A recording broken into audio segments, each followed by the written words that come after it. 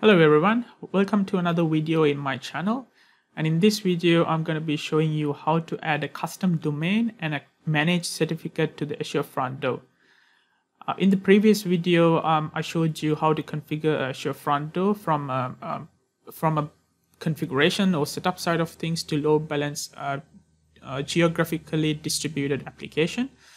And in this video, adding a certificate, or we are going to take it to the next level, adding a certificate and also adding a managed certificate into that. So I'll put a link to my previous video at the description of the video. If you haven't watched that, please go ahead and watch that if in terms of covering the basic setup of the Azure Front Door. Let's go ahead and add the Azure, the custom domain for this Azure Front Door. So the custom domain needs to be added to the front-end hosts in here. So we click the plus button here, and then we can add a custom domain. So the custom domain that I'm planning to add is ar or ar.contourau.org. So this is a domain that I own, and in terms of adding this domain, I need to first add a proof record or a CNAME record that's pointing to this address. So there are two ways that I can prove my domain ownership to this. Otherwise, you cannot. If you don't own the domain, you cannot add any records to this. So there are two ways that you can do that. In the documentation, they say you can add AFD verify record for this domain record to verify that you own the ownership. So that has to be done if you're actually trying to cut over a production application. So because you cannot add this record if it's already pointing to a production website, you cannot add this or change this record to point to the Azure Front Door, right? So you can add this and do a side-by-side configuration. And all what you need to do is you need to add the AFD verify record rather than the actual record to verify the domain. So I'm not going to be adding that AFD verified domain in this case because I have an application which is not active at the moment. So I'm going to be adding this DNS record, and then I'm pointing to this. So for that, I need to log into my DNS hosting provider and then manage the DNS, add the record, and then I'll have to come back. So I'll show you how it can be done in my DNS hosting provider. So here I have logged into my DNS provider, and these are the records that I have currently. And what I want to add is ar.contourau.org, and what I need to point is I need a CNAME record, and I need to point to this address here. So let's go ahead and change this to CNAME, and the domain address is this. So let's add that record, and it will take a few. I assume it's gonna take a few minutes, but effectively to replicate it across the globe, it's gonna take more than that. But we'll give it a few minutes, and then we'll see how it goes. So that's done, and then so we'll have to wait for a few minutes and then make sure that this picks it up. So let's come back and revisit this again in a few minutes, and then see how it goes. So let's try again to see if I'm lucky. Yes, I am lucky at this time. So the domain has been verified now, so it allows me to add the custom domain. Let's go ahead and add the custom domain.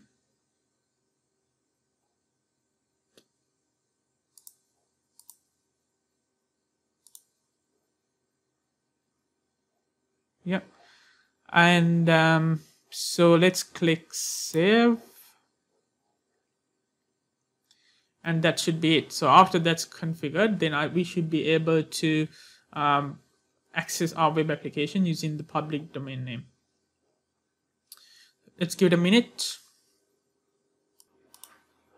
All right, so it's updated now. So let's close these tabs and open up a new tab. ar.contourau.org. It's not available yet. Let's give it a few tries. So the reason why it wasn't working before is the host contour is not present in any of the routing rules, which is a very basic error that I couldn't actually have a look at it. So let's go and add. So what happens is currently there's nothing listening on that address. So its address is routed to the Azure Front Door, but there's no configuration in the front door to listen to this address.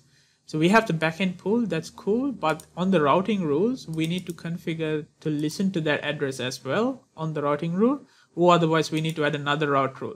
But what I'm going to be doing is I'm just going to add that domain to that existing routing rule and then click save. So once that's configured, we should be all good and see traffic routing to that or traffic listening to that address. So let's try again. As you can see, it's now working. So currently, like now the DNS is replicated, the front door configuration is replicated. Now it's configured to listen on ar.contour.org, and it's now giving me the site. So it's still giving me the West US instance because that's the closest one for where I'm coming from, which is Australia. And in terms of access, I'm currently accessing only HTTPS. So if I go HTTPS, it will give me a certificate error. It still gives me the access, but it just goes that certificate error because I don't have any publicly issued certificates on this. So you can actually get with Azure Front Door, you can get a managed certificate, which is actually a public certificate that's issued to this address. So it's coming at no extra cost. It's just enabling and then adding that managed certificate to that. So Azure Front Door manages the certificate renewals and everything as far as you are paying for the Azure Front Door, then it continues to work as is. So what you need to do is go custom domain HTTPS, and then go enabled, and then go to the certificate type as the Azure Front Door managed. So if you go click update, that takes like a few minutes for it to apply. So because it goes through a certificate generation process and everything. So it takes a bit of time for it to apply, but what it does is they have a backend affiliation with the DigiCert to generate a public certificate for this address. And then they apply that on the Azure Front Door.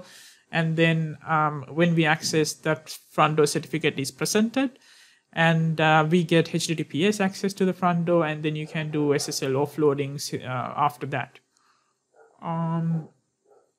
So that's once until that's getting applied, we'll give it a few minutes, and then once it's working, I'll come back.